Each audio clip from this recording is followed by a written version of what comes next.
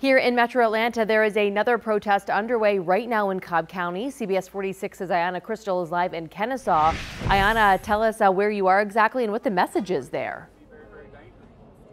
Megan, we're here in Kennesaw where it is a peaceful protest. There are at least 100 people here, and it's in front of this store here, the Wild Man's, which has been here for years, and they sell historical memorabilia and artifacts. And for at least 30 minutes, the chief of police for Kennesaw, Bill Westenberger, has been addressing the protesters, talking to them, telling them that he wants them to be able to voice their concerns out here safely, saying they won't stop them as long as they stay out the road. Now, he's also been answering tough questions about training and racial profiling with his officers, acknowledging that he sets the tone as the chief and says that his officers are taught to de-escalate situations, and he wants to be transparent with the community. And now joining us is one of the organizers of this protest. Tell us why you guys are out here today.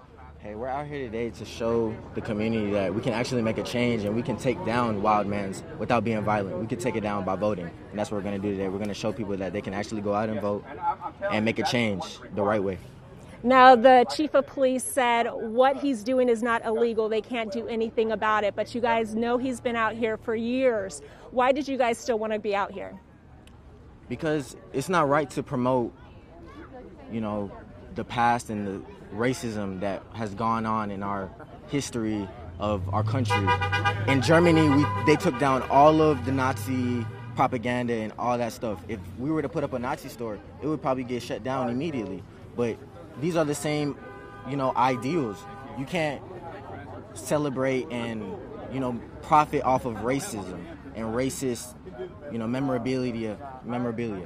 All right, so there you have it. They've been out here since 10 a.m. and they plan to be out here till 7 o'clock tonight. Let's send it back to you guys in the studio. All right, Ayanna Crystal for us live in Kennesaw. Ayanna, thank you.